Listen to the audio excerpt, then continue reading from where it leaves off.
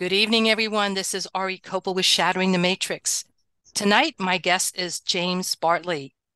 James is the host for the Cosmic Switchboard show, and James has investigated alien abductions, military abductions, alien technology back engineering, secret space programs, ancient mysteries, and a surface level conspiracy fact for over 30 years.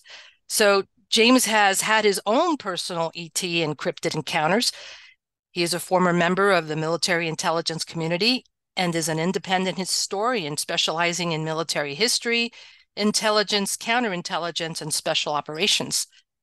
James has lectured in many places, including Philadelphia, Memphis, Las Vegas, San Diego, Roswell, and the legendary UFO friendship campouts at the Little Alien in Rachel, Nevada, adjacent to the infamous, of course, Area 51 Groom Lake complex in central Nevada.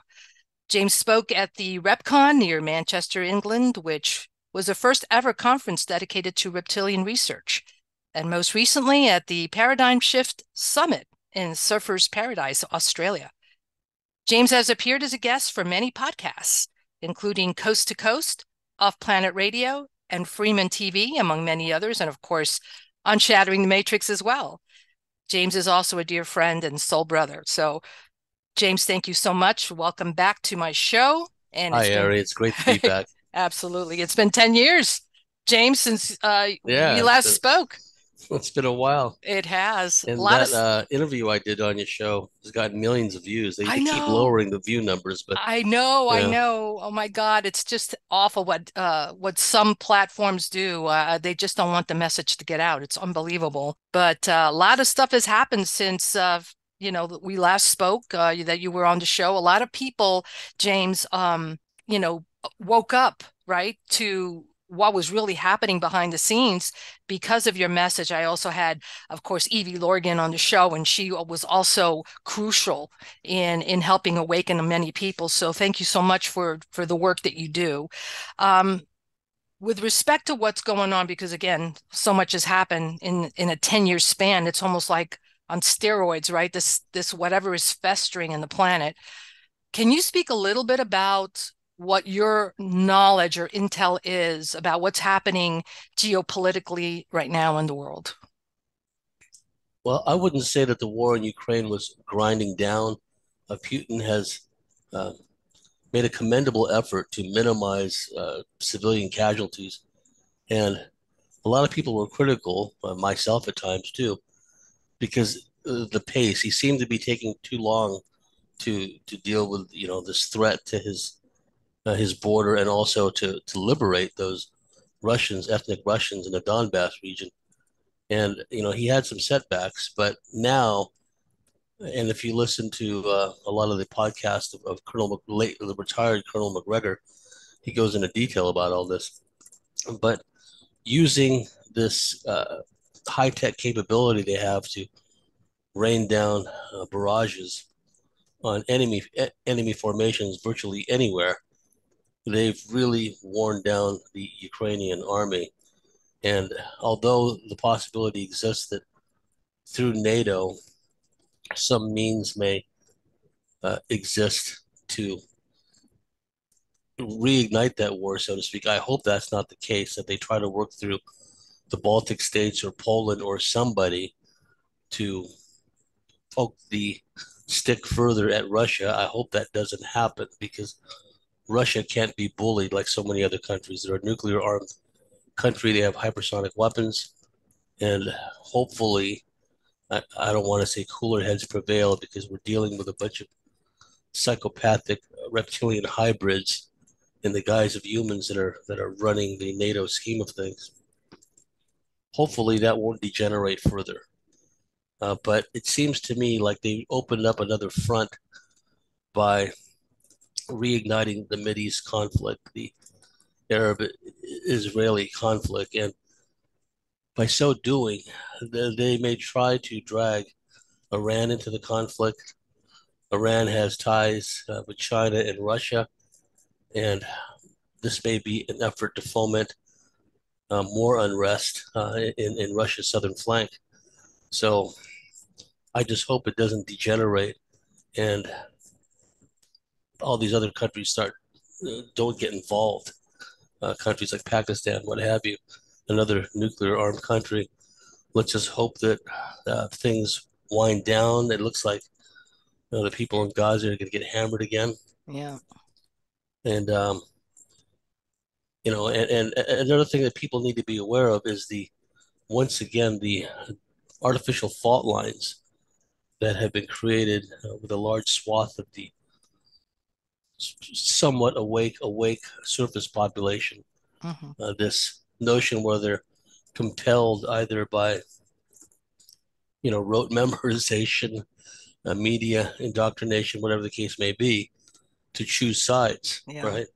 And the way the puppet masters work, they routinely work through terrorist organizations. They routinely work through nation states. Uh, there has been this long-standing uh, agenda, call it Haaretz Israel, Greater Israel, whatever the case may be, at the expense of the other countries in the region. We recently had, during the lockdowns, if you remember, what seemed to be a low-yield tactical nuke go off in Beirut. Do you remember that? I do. Yeah, so that to me, I saw the video. That to me looked like it was a low-yield tactical nuke, and that's a relative term. If tactical nukes start to be deployed in Ukraine slash Russia or anywhere in the Middle East, things can escalate and spiral out of control. And who does that benefit? The non-human controllers, the reptilian overlords of this world, who probably wouldn't mind a higher background radiation reading. I mean, we already see the baneful effects of the geoengineering, the aerosol spraying, Hmm. everything else. And I've come to the conclusion, thanks to colleagues like Jeff Brady and others, that the aerosol spraying agenda is absolutely alien in origin. When you zoom in on some of these alleged chemtrail planes, you see that oftentimes, it's just a fuselage, a cylindrical fuselage. So many alien craft are cylindrical or barrel shaped or cigar shaped in Good nature. point. Yep. So you look in, you just see a cylindrical fuselage. Sometimes you see stubby wings that don't seem big enough to support the fuselage. Sometimes you see stubby wings not even attached to the fuselage when you zoom in. And you just see this inordinate amount of plumage coming out the back, these chemtrail plumes. And like many others, I've seen the clickbait photos of what seem to be canisters lined up inside of an airliner cabin. I would suggest that so many of these planes all over the world, trailing a plume horizon to horizon, it is simply not realistic to believe you can cram that much solvent into a number of daisy chain canisters in one cabin to fly horizon to horizon with these thick plumes. And they're flying at all altitudes. You don't hear a sound, often is not from these things. You oftentimes see in the videos actual UFOs, Yep. a craft going through or trailing these chem planes. And sometimes these chem planes have been seen to shapeshift, to change shape or fly into a cloud and not come out. I would suggest that that's not normal behavior for evergreen type aircraft or Air America type aircraft. I believe that something else is going on. And if you have a global dimming effect and so little photonic energy is getting down to the surface, that can only benefit beings that don't thrive on sunlight. That Exactly. can only benefit beings that are subterranean in nature, or maybe they're from worlds or dimensions where things are kind of perpetually dim from our perspective. But when you have a global dimming phenomena, and the way I see it, the veils between worlds are thinning. Hmm. The membrane between worlds are thinning. This is why there's not only so much alien activity and UFO activity and war, because when you study this kind of thing, William Bramley wrote a great book about this, Gods of Eden. Alien activity goes through the roof in times of conflict or mass bloodshed or mass carnage.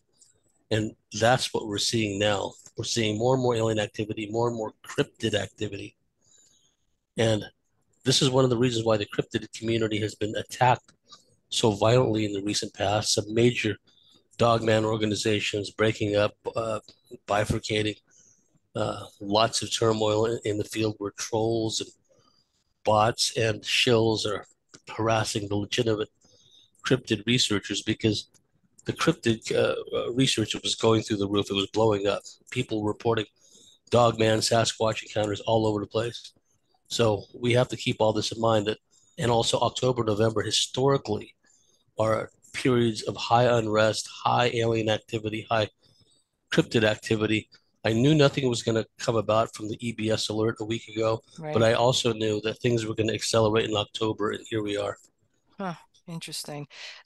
With respect to the chemtrails or geoengineering as we know it now, right? The terminology that's a little bit more scientific. It looks like they're terraforming, if we want to call it terraforming, alien forming, so that do you feel like it's an alien takeover? I know that many of these reptilian races have already been on the planet, but why all of a sudden now is this occurring, do you think? I've said many times before, and I'll emphasize again, the powers that be, alien human hybrid and otherwise, they are pushing up against a celestially driven timetable. Not only our planet, but the entire solar system is subject to cyclical celestial cataclysms every so many thousands of years. And the last time we know we've had major mega earth changes, to use that worn out term these days, earth changes and climate change. Hmm. Well, we had the younger Dryas impact event. You had the passage of Planet X type uh, astronomical bodies through our solar system, the galactic superwave that the physicist Paul Laviolette talks about. Hmm. And all of these result in basically a reset of the surface of the planet, where not just human society, human civilization gets radically culled because of these celestially driven cataclysms. They could vary from mass inundation, literal fire coming down from the sky, et cetera, et cetera. Thunderbolts all over the place, and hurricane force winds times, how many, and tsunami waves, volcanic eruptions, all of that. They cycle around every 9, 12,000 years, and the really major events, and they last for a long time. It's not a one night thing. We are on the cusp once again, even if there was not all this seismic scalar weaponry, Tesla weaponry going on, and I'm satisfied that seismic weaponry has been utilized in places like Turkey and Iran and other places over the years. And we've seen what uh, the scalar type or directed energy type weapons have done recently in Hawaii. All that is going on top of the effects our planet and our solar system are already undergoing because of the impending arrival of these celestially driven cataclysms. So a lot of these beings know that they're on a timetable. They want to reduce the population as much as possible. The ones who survive these ordeals, let's call them, in the last 2, 3 years, for however long they survive, they will be plugged into this Internet of Things and Hmm. expected to do, I guess, Borg-like menial tasks for the system. And just as in the days of yore, when the gods walked the earth, I would not doubt if, with global dimming and the alien terraforming agenda, just like in the old days, that the gods, so called, may once again walk the earth and just come out for all to see, whoever's left anyway. In the meantime, they have suffused society at all levels with their alien human hybrids. We see extreme examples of this: Hillary Clinton, Fauci, people like that, Hmm. Soros. I mean, these people don't even look human, if you ask me. It's true. They're hardcore reptilian Draco hybrids, and there are other hybrids with an alien consciousness that are seeded throughout society at all strata. So they're already among us, they're already walking around us, and that's why we see such an alien culture. It's not just cultural Marxism or wokeness or whatever anyone wants to call it. Those are just tags, labels. That whole philosophy, that whole creed ideology is alien in nature, is anti-family, is anti-society, is anti-civilization, is anti-everything. And so when people look at these things, they have to realize that this is what they're all about. This sadistic John Wayne Gacy kind of mentality is bubbling up to the surface now. It's in your face. This is who we are. And if you don't like it, tough, because we're in charge. Yeah. So, we have to recognize that that's the real enemy. If we start, drawing sides, and I'm not saying give credit where credit's due. Evil is what evil is. So it is what it is. I hate to use that term, but it makes sense. It's apropos in this case because all these manifestations, the the mass immigrant, uh, migrant invasions of people who care nothing about the local culture, the natives, customs, traditions. They care nothing about normal kinds of what we would consider normal moral ethics, what have you. Many of these immigrants come from a society or a culture where rape and child bride taking and misogyny and abuse and murder are the norm. They're not going to change for us. We are expected to go along with what they want, and they're rapidly becoming a majority in many places. And now, because the way the puppet masters control things, and you can see this going back in the 60s, 70s when so-called terrorism was really getting into the front pages of the world press, the world media. The powers that be in the NATO scheme of things, the Gladio stay behind scheme of things, as well as the Soviet Union and other states, Cuba, that was sponsors of so-called left-wing terrorism. It was all just terrorism that was unleashed on the world, what they described as a global state of tension.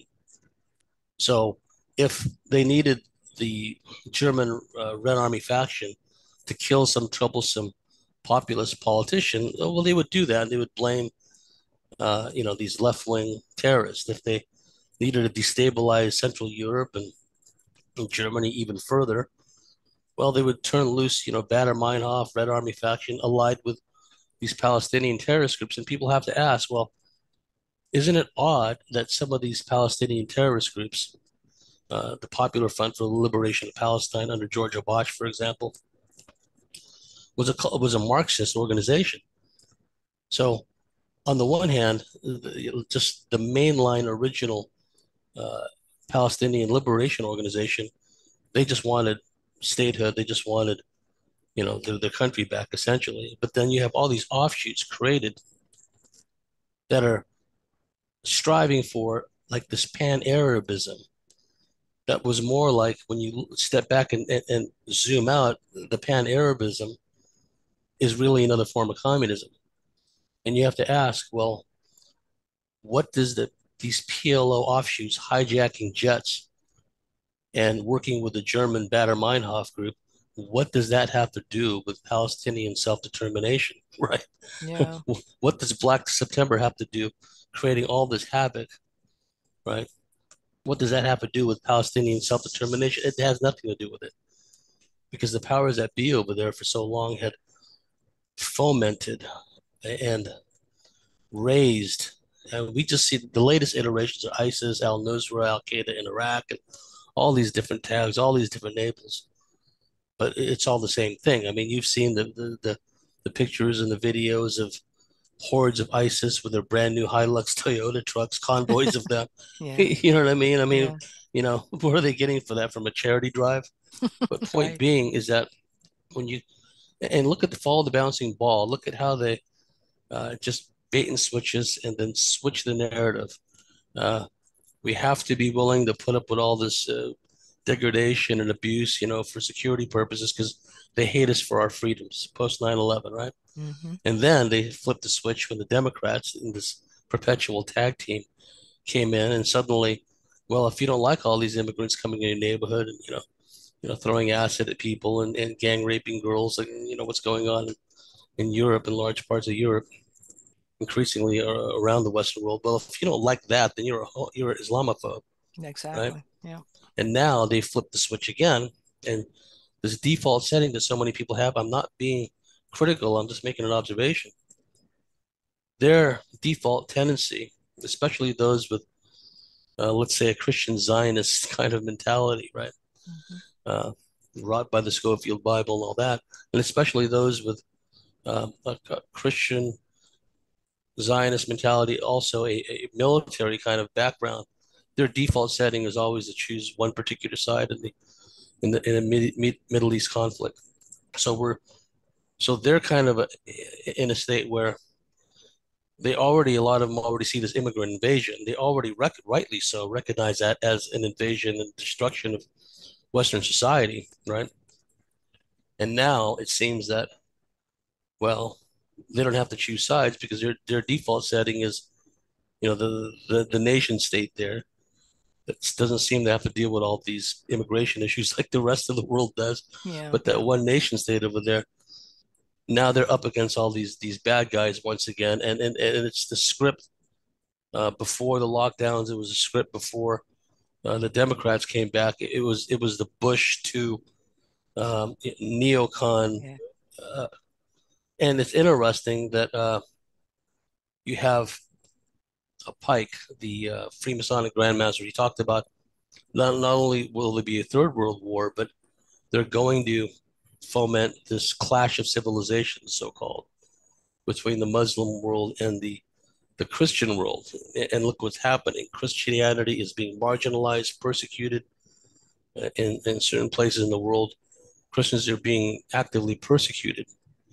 And then these foreign cultures, mindsets are being brought in. I mean, who would have thought that they just roll over? Okay, Taliban, who we created anyway, come in. We'll kindly leave all these weapons and bases for you, right? Yeah. And now, because and I know I'm jumping all over the place here, but I'm making a point to the listening audience that so much of this is contrived, so much of this is Hmm. staged. And when I say staged, I don't mean that there's not real suffering and killing and mass genocide. That's not what I'm saying. I'm saying that there are people or things behind the scenes that have created this mass immigrant invasion, that have created this cultural Marxism. And the mass immigrants and the cultural Marxists are natural allies. I mean, uh, for each other because their destruction is the West. Their destruction is the white race, quite frankly, because the white races are seen as the prime enemy, the main adversary against this whole agenda. They don't want Western civilization anymore. They want to reduce everything to a state of barbarism. And it cycles back to what I just said earlier. This is an alien culture that's being imposed upon us all across the board. We're just being gaslighted. If we had those They Live sunglasses, we'd plop them on, and Yeah. every TV news presenter, we'd see for ourselves just how many of them are just seated throughout society. And we're here just throttling one another and choosing sides. And I mean, the human race has to step up. They really have to raise their bar if they want to survive all this. That's a great point, James. So, what does that look like? I know it's maybe a little bit early in this show to talk about that, but a lot of people say, well, I am one of the ones that say, well, we need to rise up. Okay, so in your opinion, what does that look like? Some people think it's we need to come together, hold hands, be in a space of love, raise the frequency of the earth. But that's all great rhetoric. How does that actually happen? And we don't really have a lot of time, I don't think. No, we don't, because these celestially driven cataclysms are coming back, and that's why the powers that be have this sense of urgency, putting all their chips on the table Hmm. and just going for broke now. So uh, the I don't have this Pollyanna notion, as you know, Ari, that we can all just hold hands and Hmm. sway in unison and sing "We Are the World, We Are the Children." Right? And at this point, for example, and this is important for all you people listening, okay, the ones that are emotionally overwrought and you're set in your ways and you feel that you're on the right side of things, especially with the latest escalation, choosing sides. It used to be, I stand with Ukraine. Now they just changed the banner, right? Point being is that I'm not going to sit here and like go over the A to Z of the Arab-Israeli conflict, the Balfour Declaration, the USS Liberty. I'm to the point now where if I'm friendly with someone, another podcaster, another researcher who is of that mindset, that's fine. There's plenty of things we can agree upon, right? So I'm not going to spin my wheels and have to be right about the true nature of the Arab-Israeli conflict, the true nature of the Ukraine-Russia war, which actually goes back you know millennia. These long-standing grievances against Rusland, against Russia, it's a whole can of worms there. But point being is that I'd rather find points of commonality with someone than points of conflict. However, some people on the left and the right, so-called, are so fixated and so obsessed with their point of view. We really see this with the foaming at the mouth left, where they can't even. It's such a cult mentality. They can't even be on friendly terms, let alone have friendships with people they perceive to be on the right. Okay, so that's an extreme cult-like mentality. It's this only differences in degree, not in kind, as far as the immigrant Islamic mentality and the immigrants coming in from all over the compass, not just from the Middle East or Africa and other places. So no, there's not going to be this great uprising. People always talk about, and I'm a glass half full kind of guy, but I'm also pragmatic, Yeah. right? Uh, yes, to some degree, we're all paddling the boat, but a lot of times it seems we're paddling the oars in different directions, right? Correct. So Yeah. I'd rather run with one than be dragged down by 20. I'd rather have a fewer number of colleagues and people in the shield wall with me, so to speak, that have a similar understanding where there's no misunderstanding, there's no conflict, right? They know the ultimate source of all this, and it's easier for me to deal with people like that because then you can just talk plainly and you don't have to sugarcoat anything. You don't have to use euphemisms like we've been doing here. Hmm. Less. So to answer your question, it starts from within. We can't hope to collectively become anything unless we work on ourselves first. I mean, if you just look at how easy it is to fool the surface level population about a variety, the surface level woke, not woke, truth community, for lack of a better term. Right. And truth is the most subjective of words. There is a great number of surface level truthers out there that think that any suggestion, any reference to aliens is automatically an offshoot of Project Blue Beam. There's no aliens, no aliens exist. It's all a psyop, which is nonsense. The information's always been there, but they've got their default settings. Okay, there are many people there, uh, especially with a religious ideology, religious mentality. One can worship and venerate Jesus and not be religious. That's an important distinction to make. The people that are stuck into these dogmas and ideologies, when they wake up to the surface level oppression and manipulation, they still have their limitations as far as outlook. So it's easier for them to say, "Oh, Project Blue Beam, aliens don't exist. There's only demons. There's only fallen angels," because that's their Weltanschauung. That's their worldview. So when you say, "Well, all these alien craft have been recovered over the years, alien bodies," oh no, that's disinformation, right? So what they've managed to do, and it was very easy to do, they managed to turn a significant swath of the truth community into active debunkers and active shills against the reality of this essentially alien takeover. And that was very easy to do. It was not some kind of mean feat. It was the predispositions, suppositions, dogmas were already in place. Hmm. So it was very easy for them to put out these blue beam type memes and what have you. And I always say nowadays that it's not a psyop if you've never heard it, right? True. And we can spend hours and days just talking about. I mean, in the recent past, Virginia, Brazil, you look at Pentarch whales and the literal military ambush of an alien craft coming out of a Stargate. I mean, how many people are familiar with that case? Right. Virginia, Brazil, where the military cordoned off parts of the city of Virginia and they actually captured a loose alien on the ground. If it can happen in Virginia, it can happen anywhere. This is why I don't roll my eyes when I hear stories about, oh, there's an alien loose in the backyards somewhere in Las Vegas. Well, from an alien abductee perspective, that's not even unusual. They go in your house, Right. not just in your That's right. backyard. So when people roll their eyes about that, well, I'm not so quick to be dismissive. And knowing what I do about Virginia, knowing what I do about, when all these aliens showed up at that schoolyard in Africa somewhere, Right. terrified 62 kids. If it can happen there, it can happen anywhere. And likewise, knowing the history of these hostile aliens in Latin America, especially in Brazil, where the aliens there just do horrific things to people, human mutilation, zapping them with light beams.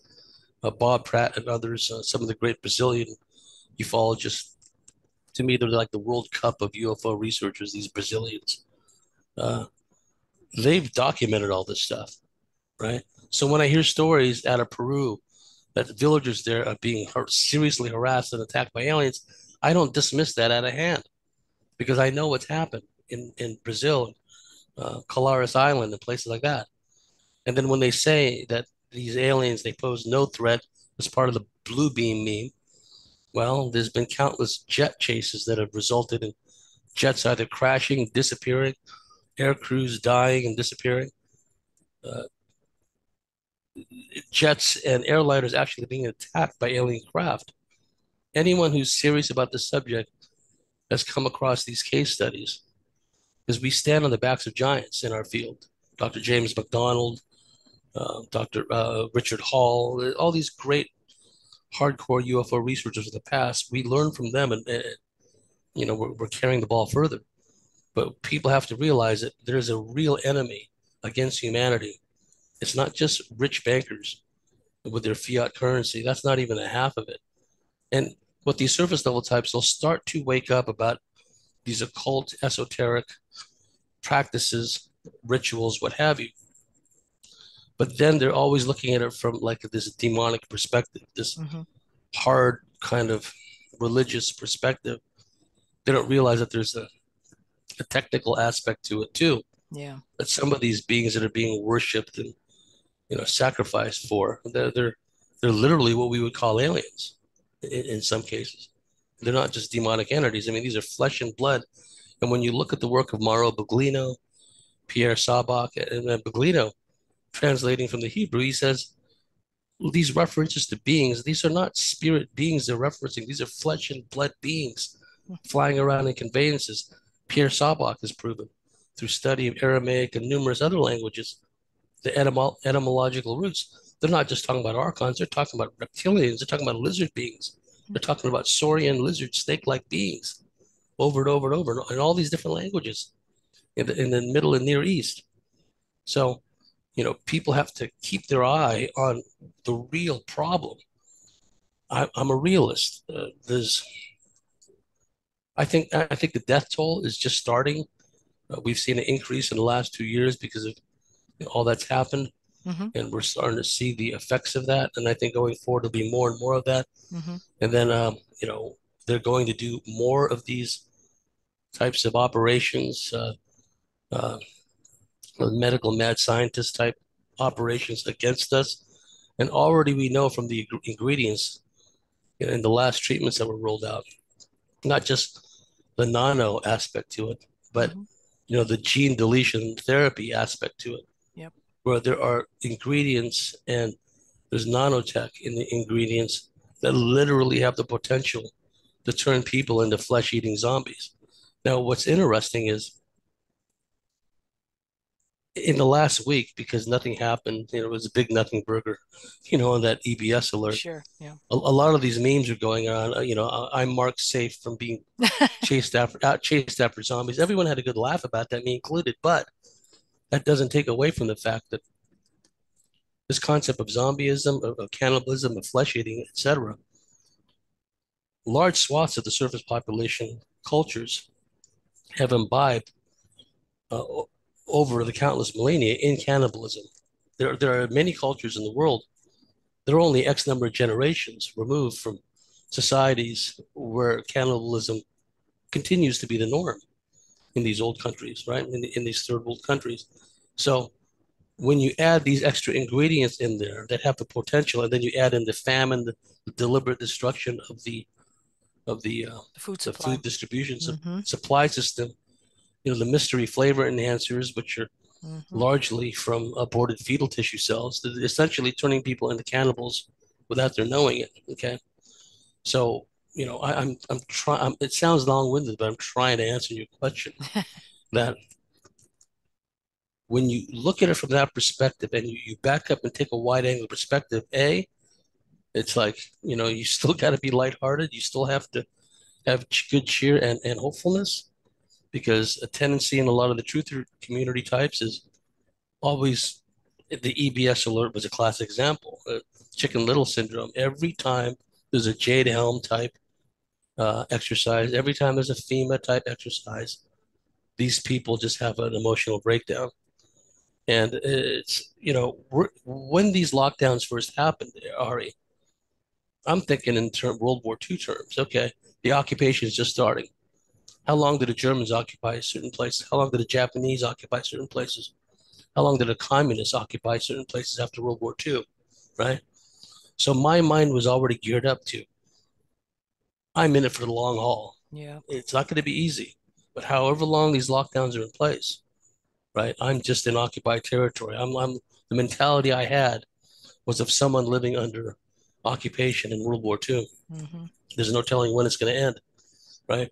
And so that's in contrast to these people. Every time there's a new alert, every time there's a new FEMA drill, every time the internet is looking for crisis actors, these people are freaking out, and that's deliberate. There are people that are fomenting this kind of fear. So what I've learned, and we saw this with the pre-lockdowns, is this can happen with dramatic suddenness.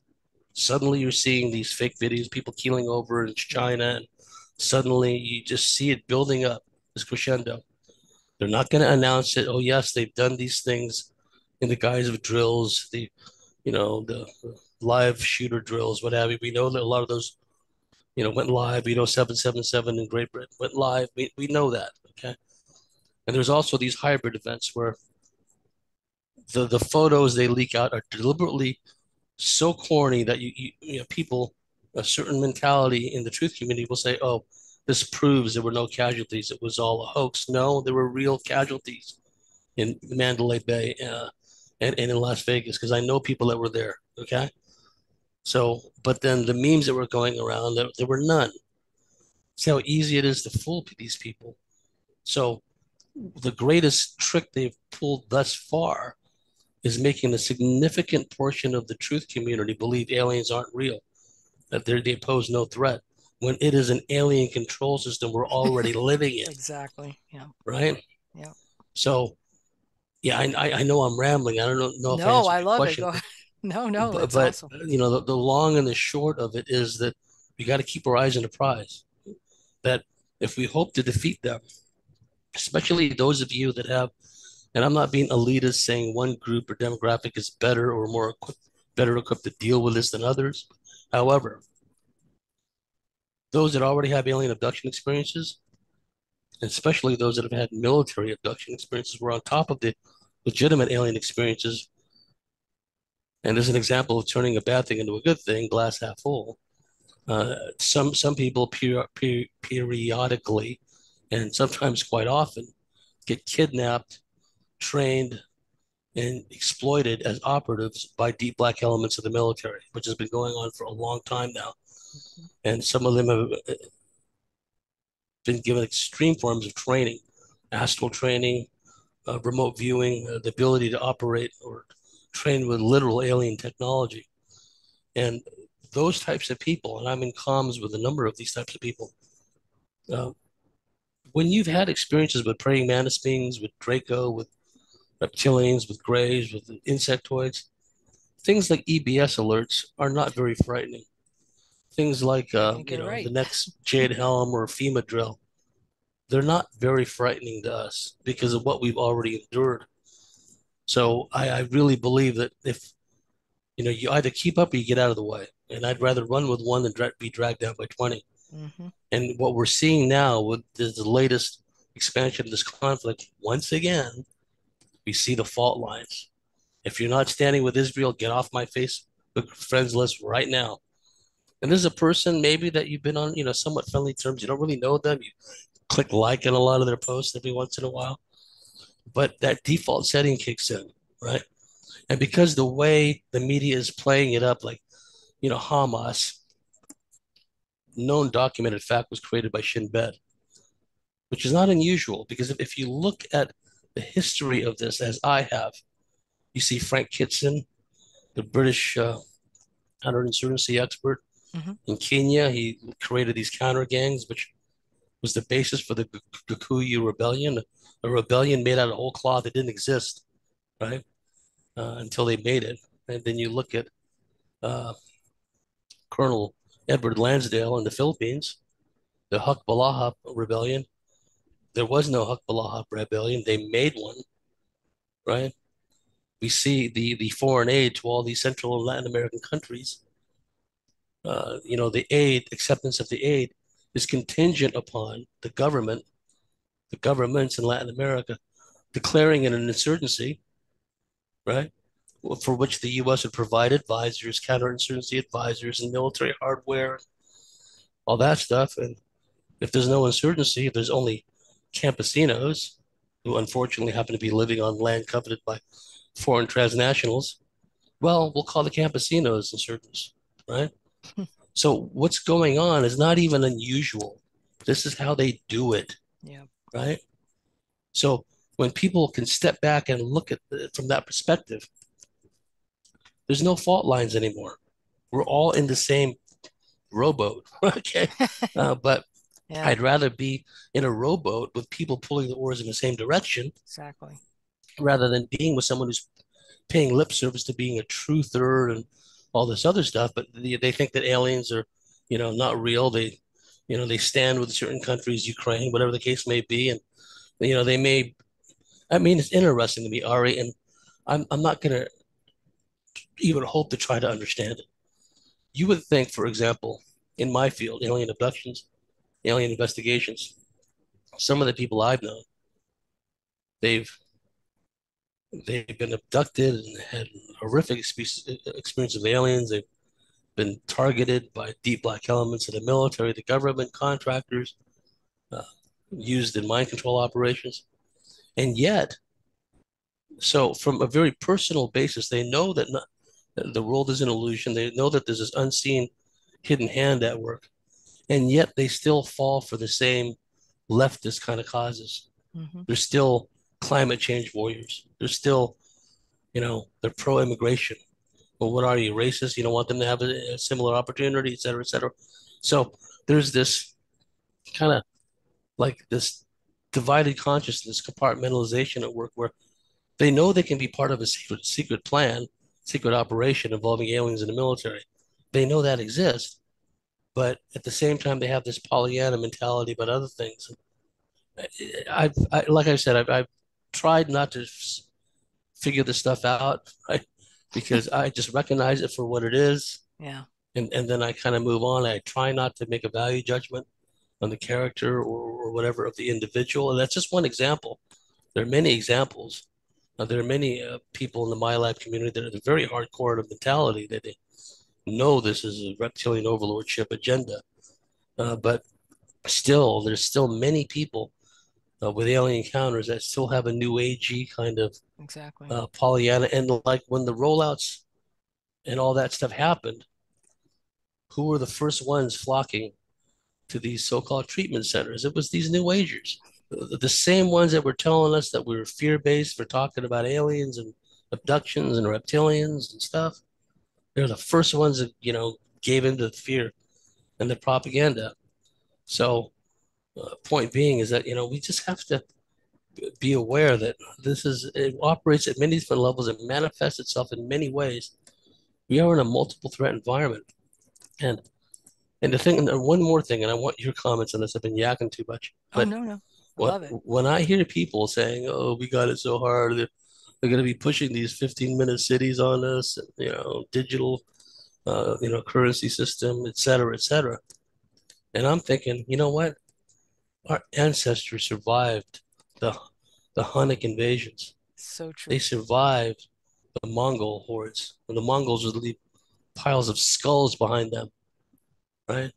The mass slavery from the Ottoman Empire and the Roman Empire and the Soviet Red Army storming through Eastern Europe and just raping and killing along the way.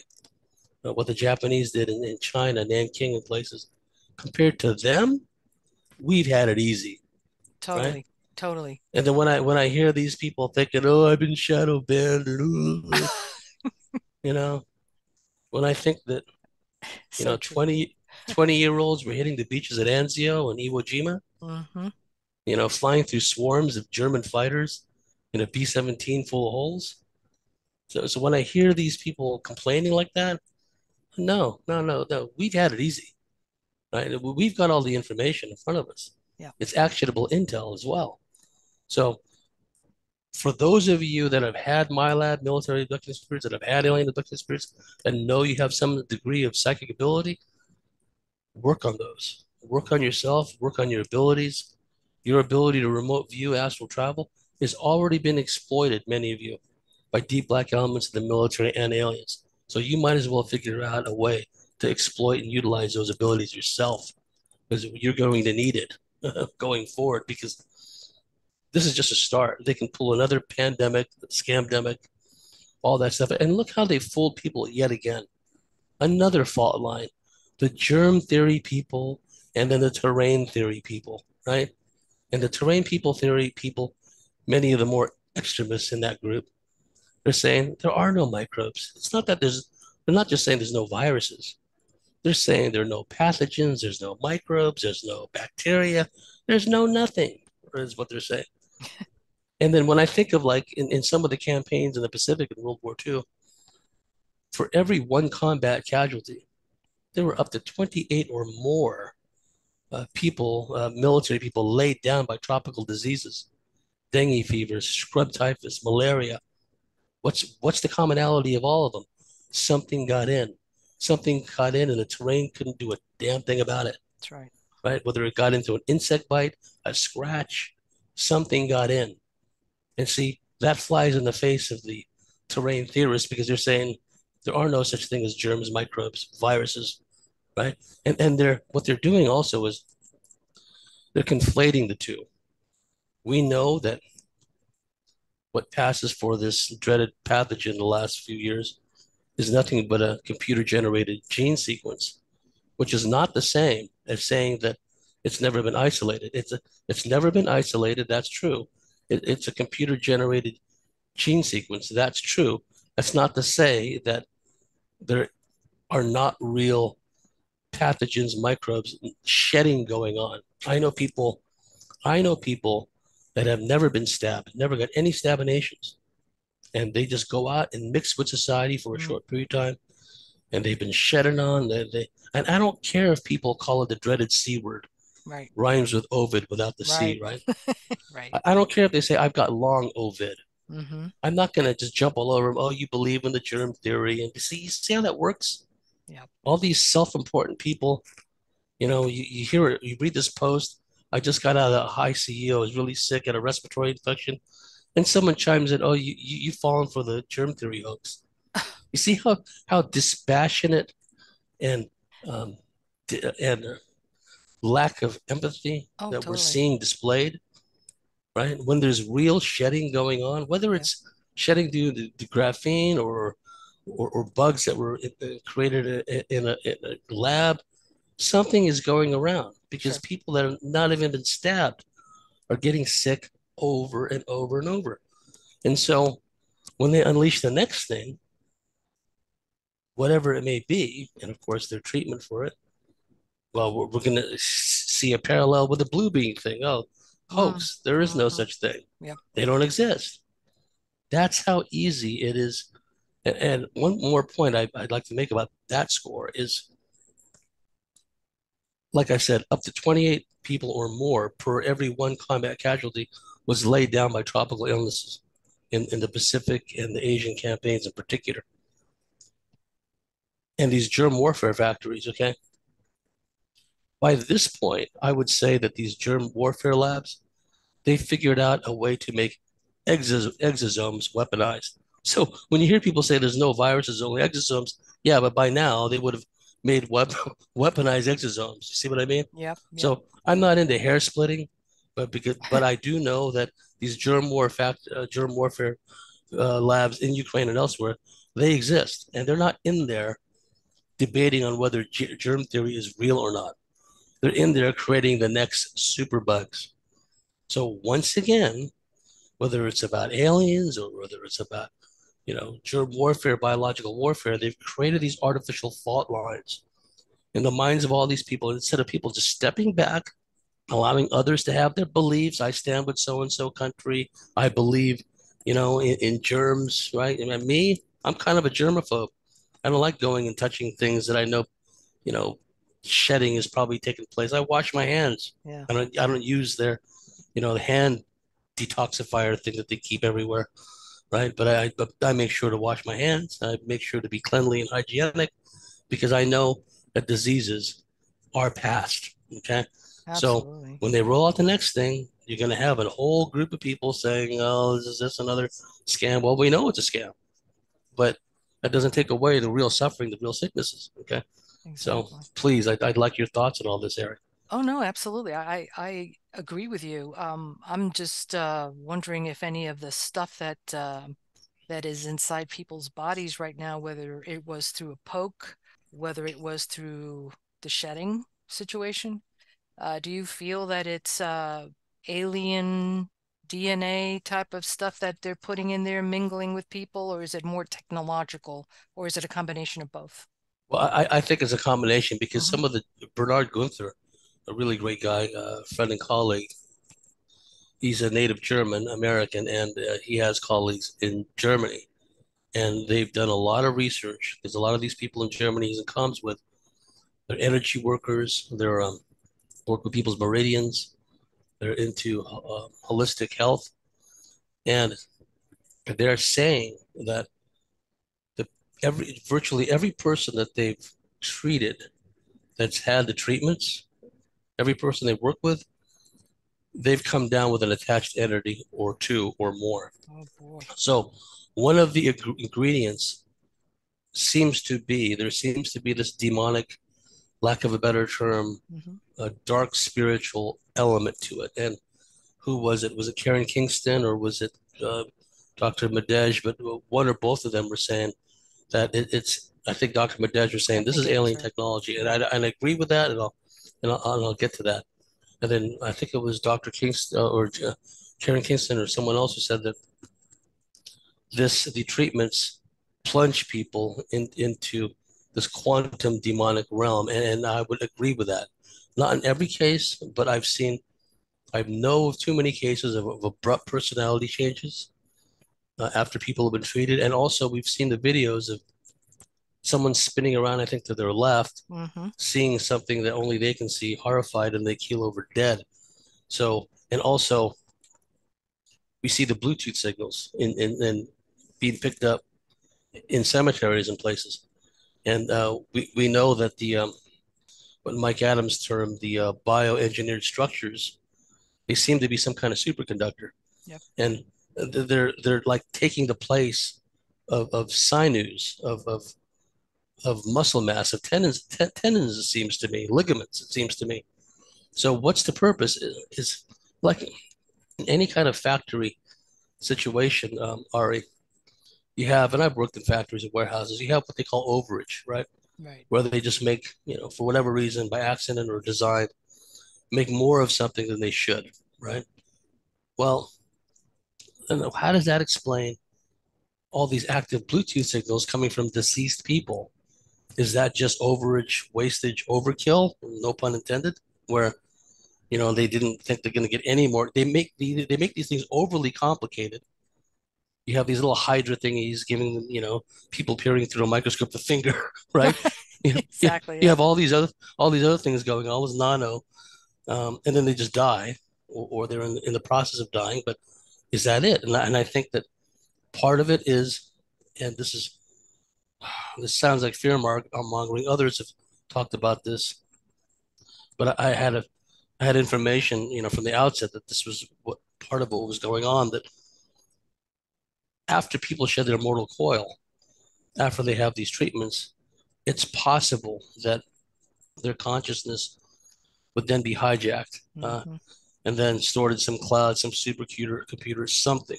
Because something is still plugging into that. We know that astral abductions are real. We know in facilities like Dulce and other places, they've been doing experimental work on the human soul consciousness and other things like that. So we know that that capability already exists. So it's quite possible that they have designs for the consciousness, the souls of people who pass over as a result of these treatments. At the same time, they seem to imbue in some of the ingredients, some of the batches, this demonic spiritual element. And because of the gene deletion therapy and graphene and other things, it's possible with the activation of 5G and other things that they may be able to remotely access a lot of people and get them to do their bidding for them in a totally unconscious zombie kind of fashion. Hmm. And I would suggest that if they had that means to begin with, then they would be able to utilize people. I mean, think of these mass drone attacks where large numbers of these drones can be just sent in any one direction and are capable of doing a variety of things. Like some of the drones that they've created, the Army Research and Development, for example, groups like that. Yeah. These self-assembling drones that can create bridges and pontoon bridges like immediately. They just start forming, right? So what if the same capability exists with all these people that got these treatments? Suddenly, a switch has been turned, and then Hmm. they just are remotely accessed and are starting to make to do things. Yeah. And what if the people see? What I would like to know, Ari, is what's the rate of uh, what's the term when a corpse is dying and decaying? Um, the rate of decay, basically, when a Gotcha. body starts to wither away. What is the rate of decay of someone who got the real batches, not some kind of placebo thing and passed away somehow, but someone who got the real hardcore batches full of graphene and everything else? Decomposition, that's the word I There was you looking go.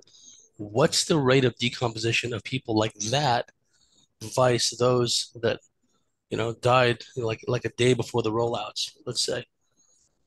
Because I would like to know that, because if they're pulling all these bioengineered structures, these huge clot-like things out of people's bodies, these embalmers and what have you, is that just like new formation? Is that going to pass for musculature or ligaments or tendons or what have you? Uh, these bodies that have been thus treated, are they potentially decaying at a slower rate, with decomposition setting it at a slower rate? Good So point. maybe when something is activated, is there still enough of them left in there, Right. right? Right. In these Yeah. crypts, in these, I'm not trying to be funny about it. I'm just, I'm thinking, we're Oh, absolutely. allowed, we're allowed to hypothesize. We're allowed to postulate. When we get enough information about something, it behooves us to try to, put these, if they do this, they've come up with all these contingencies for this, that, or the other type of zombie attack, right? Why don't we? Okay. So, Right. Good point. because with the food shortages and the famine, and they're pushing for 1930s style Ukraine famine, dust bowl type famine. That's what they're pushing for, right? So, we may have a situation like the siege of Leningrad, where after a while, human meat was being sold in the black market. dogs and the cats and the rats rapidly disappeared, Yep. and then there was really nothing left to eat, for some, besides cadavers and what have you. So, and because people have been imbibing in these mystery flavor enhancers, and Oh yeah. kids are being, from day one, they're being given treatments which include aborted baby fetal tissues, right? Mm-hmm. So from an early age, people are actually being turned into cannibals without even knowing it. So what happens if the switch is flicked for those that are still alive? Well, they go into another state of consciousness. Who knows what happens? Maybe they turn bloodthirsty. Maybe they just turn into maniacs. Who knows? Um, and there are aspects of the technology.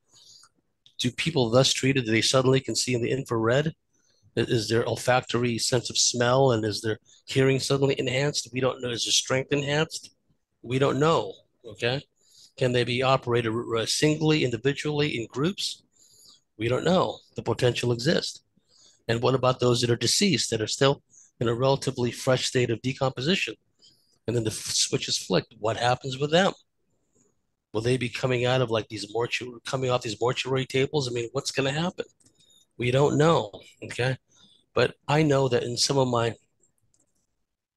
very realistic dreams, and these were recurring for a long period of time, there were these zombie apocalypse type dreams I kept having, where I'm leading a group of survivors, and we always wanted to go from A to B at first light because you can see them better, right? The zombies, and then we would just go in operator mode, and we just get groups of survivors out of the cities into the outskirts and beyond, right? And that was the object of a lot of these dreams I was having. And it seemed to me that it was almost like an alternate reality or a future possible reality, a future possible scenario.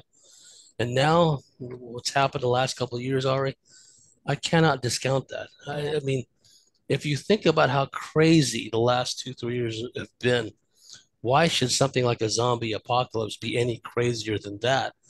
When using, we know that in nature, and this has been experimented on in these germ warfare labs, we know that in nature, certain parasites can absolutely take over a host and control its mind, control its eating habits, control everything about it.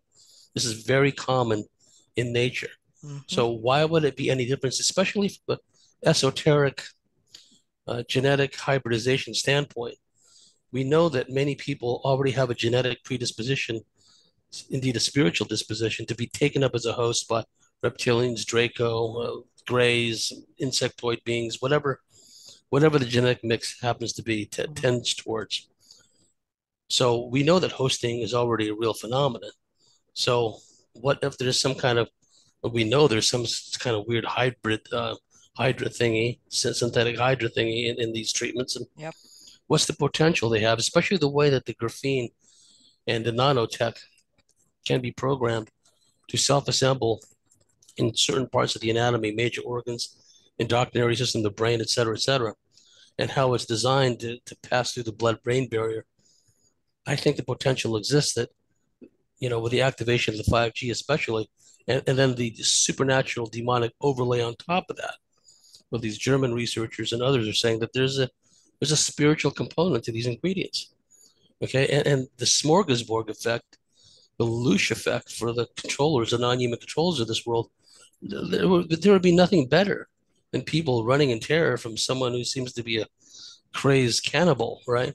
Yep. So, I mean, Oh, we're we're we have we're to we're fact, in for a treat, aren't we? well, we're in for a treat, but again, if we look at possible scenarios, possible contingencies, right? And I'm not saying that if I ever came across a zombie in real life, I wouldn't be scared. I'd be terrified. But if you kind of steel your mind to the possibility that the potential exists, and another thing, when the time we got left is uh, what they've done with the whole Project Bluebeam meme is, and we've seen whole swaths of the surface community, these big names, these big podcasters, all jumping on the bandwagon and say, "Oh, these UFO hearings are a distraction." I would say, first of all, they haven't done the research, and to suggest that millions of people who have We've had alien encounters that were all part of the psyop. They were all part of this hoax that's it's patently absurd. Okay, and likewise, trying to dismiss it all as some kind of psychological aberration that we all seem to suffer from. Right? We all seem to suffer from the same kinds of delusions and taken to the same kind of facilities. And you see what I mean? Um, so when you look at it from a standpoint of a large swath of the service truth community has turned negative about the subject of UFOs to the point of dismissing it, and how with such alacrity they have embraced mainstream narrative. So when NASA came out a couple of weeks ago, we don't have any proof of extraterrestrials and that what have you. Oh, the surface level truthers embrace that. Now, usually they just roll their eyes whenever the mainstream media or some federal agency makes this or that or the other claim, right? But if it fits into their narrative, their ideology, their dogma that aliens don't exist, well, they embrace what NASA says. So, see, NASA says that aliens don't exist. I feel a lot better, right? Because it's their confirmation bias. Sure. That does not preclude the possibility, and I never got around to answering this, but that we're in the midst of a hostile alien takeover. There's not just a great replacement going on with the immigrant invasion. That's part and parcel of this whole thing. This, a prelude to what's coming. It's that when even those immigrants and others, they're creating all this havoc and mayhem. Certain demographics have been weaponized, mobilized against other races, other demographics, for example.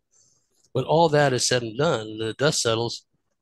They're still gonna. They may only keep some of them around for amusement purposes, but generally, I think is more as time goes on, those with more of an alien hybrid mentality, sensibility, they will become, if their plan reaches fruition, they will become the dominant subspecies. There's the hybrids, and then there'll be the real aliens, full-blooded aliens on top of them.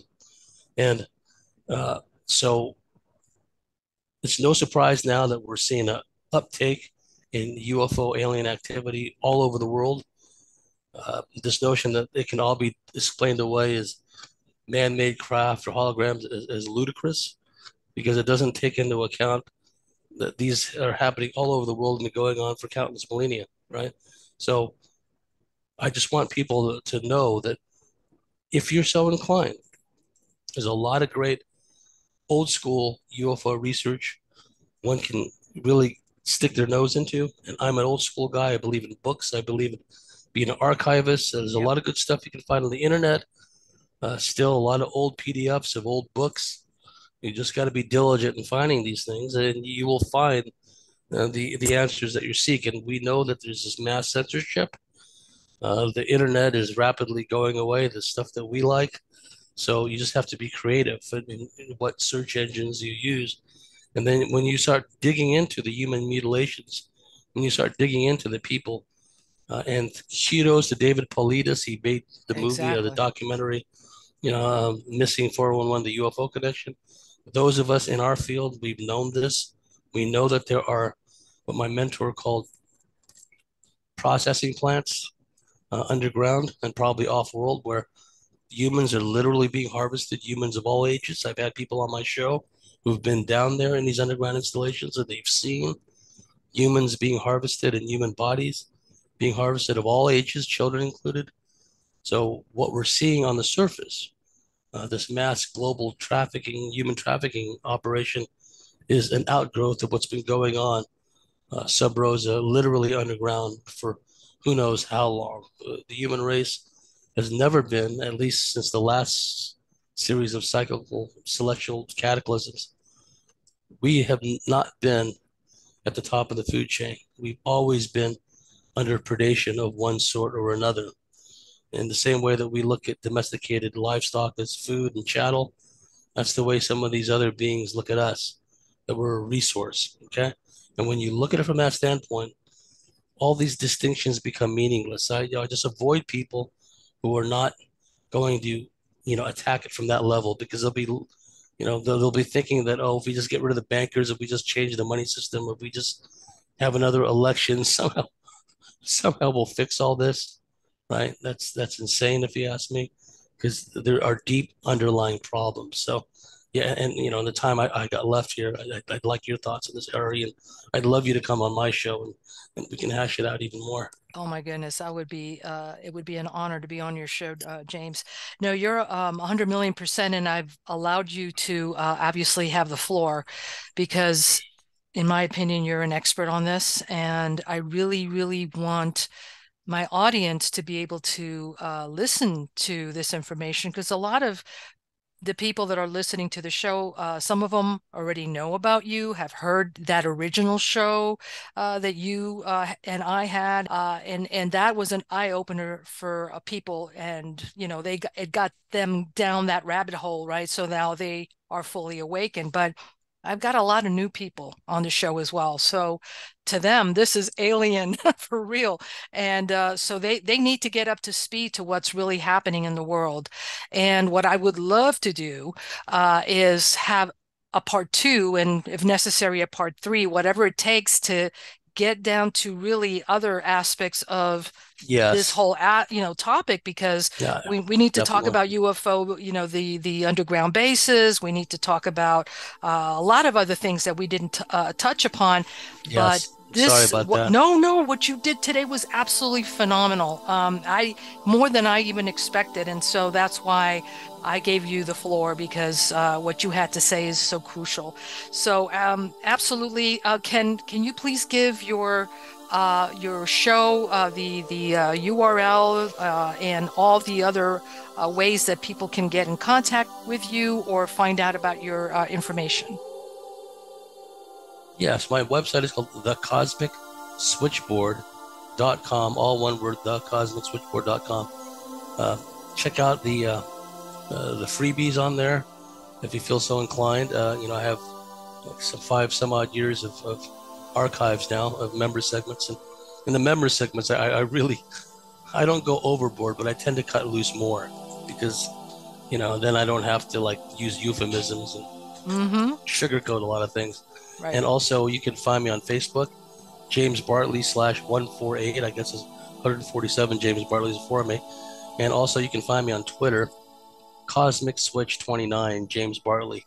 So yeah, please, we have a lot of content on the Cosmic Switchboard show, and along this vein, I didn't even talk about the back engineering of alien technology and all that. So again, in a future show, we can delve into all that. Absolutely. We're going to go ahead and do that for sure. We just want to make sure that the audience is able to get a hold of your information and the content that you provide, which is extremely rich and just jam-packed. People need to get up to speed because we really don't have a lot of time. We just need to, No, we you know, don't. No, no, and I do provide consults so that you can, if you have alien abduction experiences and military abduction experiences in particular, and you want to find out more about that, you can go onto my website and sign up for a consult.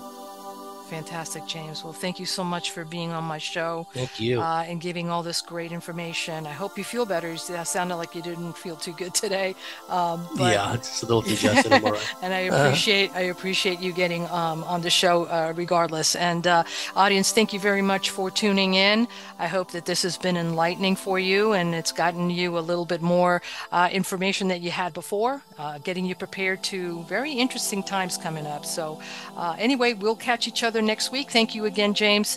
God bless and feel better, okay? Thank you. You too. Take care.